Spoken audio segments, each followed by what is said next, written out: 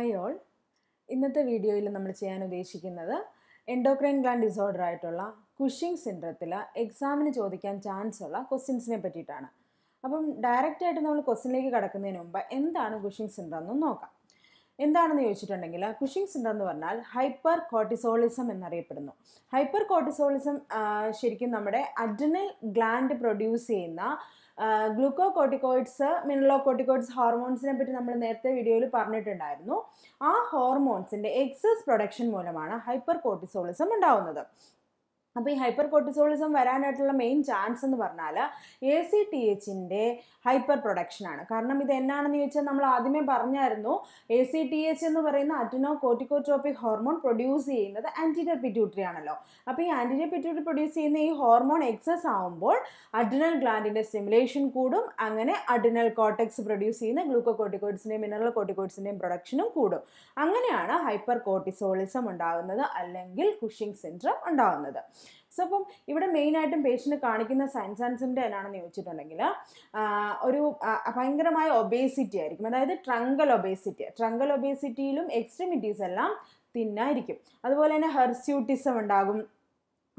മിനറലോകോർട്ടിക്കോയിഡ്സ് കൂടുന്നത് കൊണ്ട് തന്നെ ഹൈപ്പർ നട്രീമിയ, ദെൻ ഹൈപ്പോകലീമിയ, ഹൈപ്പോകാൽസീമിയ, ഇങ്ങനെയുള്ള സൈൻസ് ആൻഡ് സിംറ്റംസ് ആയിരിക്കും കാണിക്കുന്നത്.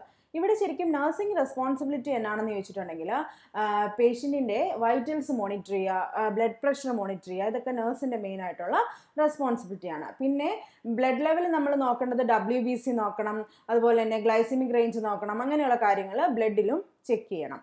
അപ്പം ഇത് വന്ന ഒരു പേഷ്യൻറ്റിന്, ഹൈപ്പർ കോർട്ടിസോളിസം വന്ന ഒരു പേഷ്യൻറ്റിന് ശരിക്കും അഡ്രിനൽ ഗ്ലാൻഡിൽ ട്യൂമറോ അങ്ങനെ എന്തെങ്കിലും ഉണ്ടെങ്കിൽ അഡ്രിനാലെക്ടമി ചെയ്യുക. ACTHൻ്റെ പ്രൊഡക്ഷനാണ് കൂടുന്നതെന്നുണ്ടെങ്കിൽ നമുക്ക് അവിടെ പിറ്റ്യൂട്ടറി ഗ്ലാൻഡിനെയാണ് റിമൂവ് ചെയ്യേണ്ടത്. സോ ആ surgical നെയിമാണ് hyper ഹൈസെക്ടമി.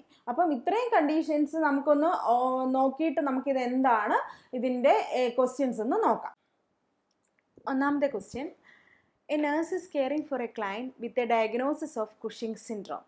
The nurse plans which of these measures to prevent complications from these medical conditions? അതായത് കുഷിംഗ് സിൻഡ്രം ഉള്ള ഒരു പേഷ്യൻറ്റിൻ്റെ നേഴ്സ് കെയർ കൊടുക്കുകയാണ്. അപ്പോൾ നേഴ്സ് പ്ലാൻ ചെയ്യേണ്ടത് ഏതാണ്? 4 ഓപ്ഷൻസ് തന്നിട്ടുണ്ട്. അതിനകത്ത് ഏറ്റവും പ്രയോറിറ്റി ഏതാണെന്നാണ് ക്വസ്റ്റ്യൻ വന്നിരിക്കുന്നത്. അതിനകത്ത് ഒന്നാമത്തെ option monitor glucose level, second option encouraging daily jogging, and third option monitoring epinephrine levels, and fourth option encouraging visits from friends. അപ്പം ഈ 4 ഓപ്ഷൻസ് കേൾക്കുമ്പോൾ തന്നെ നമുക്കറിയാം കുഷിംഗ് സിൻഡ്രോം ഗ്ലൈസീമിയയുമായിട്ടാണ് റിലേഷൻ, അല്ലേ? അപ്പോൾ ഒരിക്കലും എപ്പിനെഫ്രിൻ ലെവലിൽ മോണിറ്റർ ചെയ്യാനായിട്ട് വരത്തില്ല. കാരണം എപ്പിനെഫ്രിൻ പ്രൊഡ്യൂസ് ചെയ്യുന്നത് അഡ്രിനൽ മെഡുലയാണ്. കുഷിംഗ് സിൻഡ്രോം എന്ന് പറയുന്ന അഡ്രിനൽ കോർട്ടെക്സിന് റിലേറ്റ് ചെയ്തിട്ടുള്ളൊരു കണ്ടീഷനാണ്. അന്നേരം ഒരിക്കലും അതായിരിക്കത്തില്ല. അപ്പോൾ തീർച്ചയായിട്ടും ആൻസർ മോണിറ്റർ ഗ്ലൂക്കോസ് ലെവൽ എന്നുള്ളതാണ്. Second question: A client admitted to the hospital with a diagnosis of Cushing syndrome.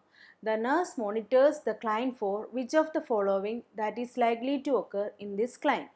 അതായത് ആക്ച്വലി ക്വസ്റ്റ്യൻ ചോദിച്ചിരിക്കുന്ന ഇത്രയേ ഉള്ളൂ.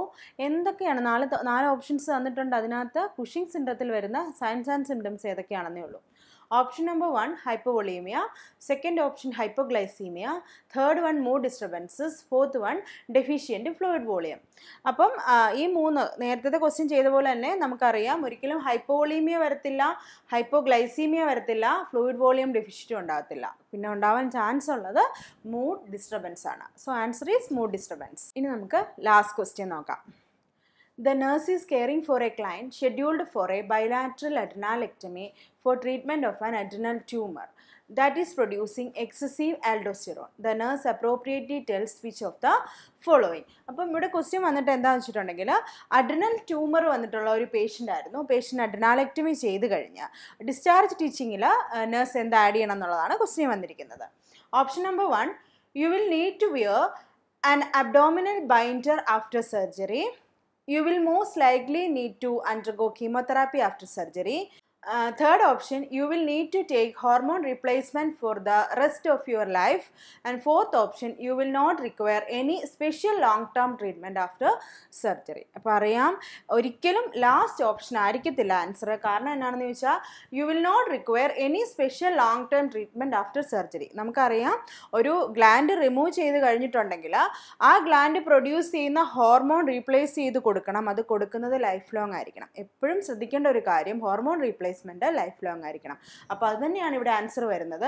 തേർഡ് ഓപ്ഷൻ തന്നെയാണ് answer. You will need to take hormone replacement for the rest of your life.